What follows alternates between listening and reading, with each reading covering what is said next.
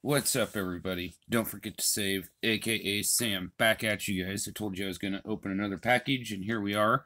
But first, before I get to open the package, I had a bit of MLB news here for you guys. Some of you might know, some of you may not know. Yesterday, this guy right here, Kyle Seager, retired for the Seattle Mariners, so 12 years in the bigs. He didn't have bad stats for a third baseman. He was a solid baseball player. I don't think he's going to make the Hall or anything, but it's not his rookie card, but that's his Gypsy Queen, numbered to 250. So I hope, let's all hope that Kyle, here, we'll put him up next to Ichiro. And I believe he's related to Corey Seager, if I'm not mistaken. You guys can correct me in the comments if I'm wrong, but I don't think I am. Anyway, hopefully he has a productive and happy life after baseball. It's easy to forget about these guys once they retire and stuff, and they're not in the public eye as much. So, just wanted to highlight that. I'm sure you guys have heard about it, but I was kind of shocked by it. I don't really follow the Mariners, but like I don't know, 12 years. I thought he was like there was no indication he was going to retire. So anyway, on to JT's package here, real quick. JT sent me this as a gift. I didn't even ask him for it. I offered to pay, but he sent it to me for free. So shout out to JT on that one. And got a letter from JT. So or a note. I don't know if it's a letter so much as a note. Yeah, it's a note. It says, Sam, thanks for being a subscriber and all you do, brother. It is much appreciated, JT. And there you guys go.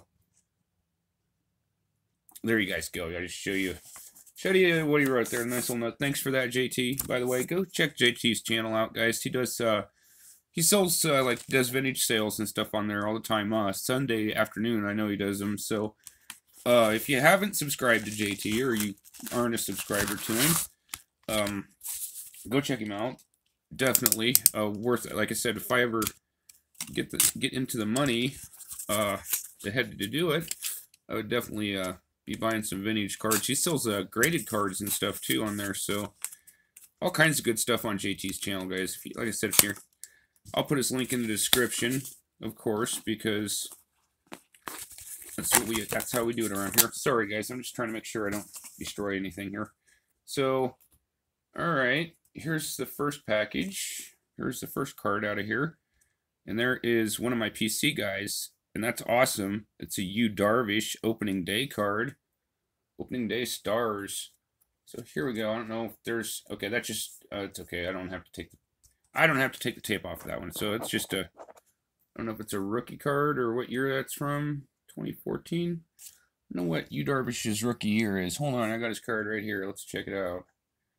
I believe it was 2012. So it's not his rookie card, but it's still a pretty sweet Yu Darvish, though.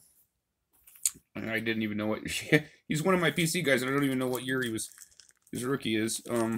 I sort of half-heartedly collect Yu Darvish. He was teammates with Ohtani, and I try to keep all the Japanese guys are kind of related, and they all came from Japan. So I try to collect those guys and keep them together. The ones that I collect, anyway. Sort of like a lineage there. And here is another PC guy that he sent to me, and these are nice. This is a season crown. This is some foil madness here, guys, and that's a nice card. It is a Kenny Lofton season crown. Check that out, guys. Bam! JT hooking it up, guys. Kenny Lofton gold crown. I love that card.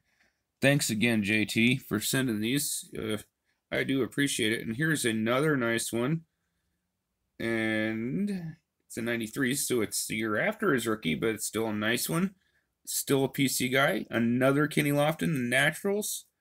I meant to do some research before I shot this video. But I believe, I might as well say this while I'm showing this. Look at that gold foil. Thanks for sending those, JT. So anyway, the thing about Kenny Lofton is like, when we did the roast of Mike the Car Dude, I was making the Indians jokes, and joking aside, like, I grew up watching Kenny Lofton. He was my favorite baseball player. And like I was rooting for those in '90s Indians teams, and it kind of broke my heart that they didn't get it, because they had a lot of great players, not just Lofton on the team. And anyway, I believe, now this is just my theory, the reason why Kenny didn't get in the Hall of Fame. A lot of people point to the steroids era as why he didn't get in, but I believe it has just as much to do with the Indians not winning the World Series. Though I've heard also that the World Series rings don't count as much in baseball for Hall of Fame as in other sports. So I don't know how accurate that might be or not. But I do believe Kenny should have been in the Hall of Fame. He's a Hall of Famer in my eyes, and he had multiple Gold Gloves. Part of the 1,000 hit club, I believe. Played for a long time, journeyman with several different teams. I think the guy should have been in. He's definitely at least on the bubble for the Hall of Fame, in my opinion. I think he deserves reconsideration. We'll put it that way. Anyway, I've rambled on about Kenny Lofton long enough. Thanks for those cards, brother. And thanks for the Darvish as well, because these are all PC guys, so I appreciate that. Again, go check his channel out. JT Baseball, BB, he goes by. I'll put his link in the description below. And until next video, which should be after the first of the year, love your hobby, and I'll love you back. Peace.